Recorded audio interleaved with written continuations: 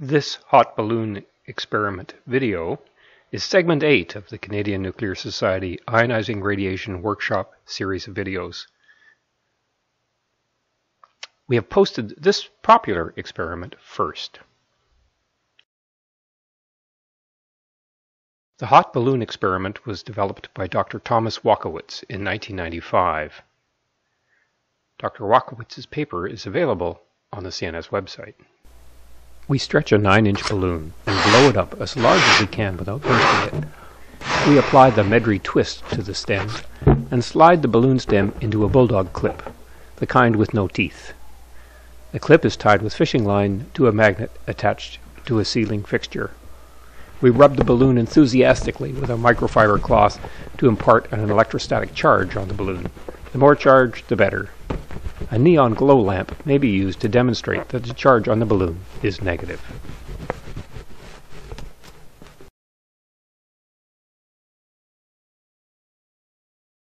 When the Geiger interfaced USB cable is plugged into the computer, Windows celebrates its addition. This interface has several LED indicators.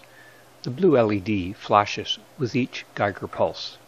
When the program is launched, it starts up automatically and detects Geiger pulses. An uninflated orange balloon is placed on the screen and a plastic disc on top to flatten the balloon.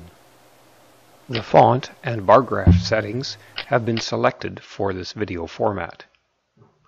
The default configuration does not record the data.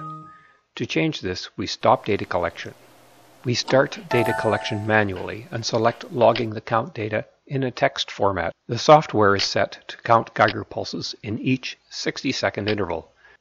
We have left the red balloon hanging for about 30 minutes.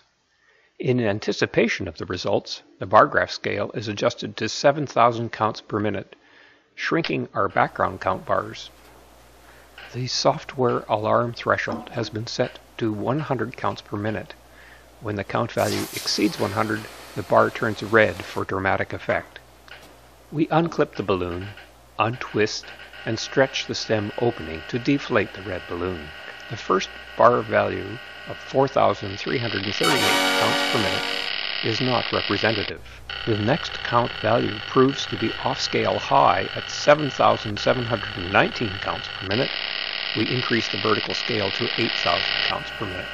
After a few minutes, we place a circular paper shield below the metal screen and balloon.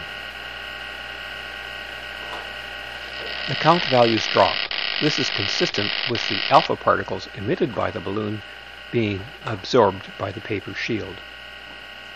We remove the paper shield and resume counting. The program was left to run overnight.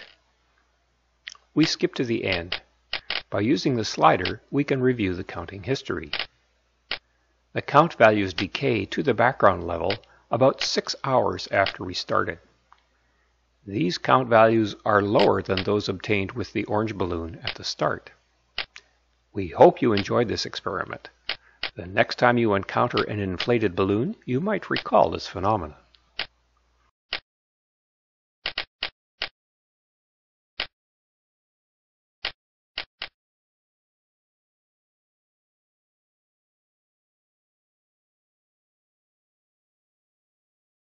In the sequel to this experiment video, we will explore the physics.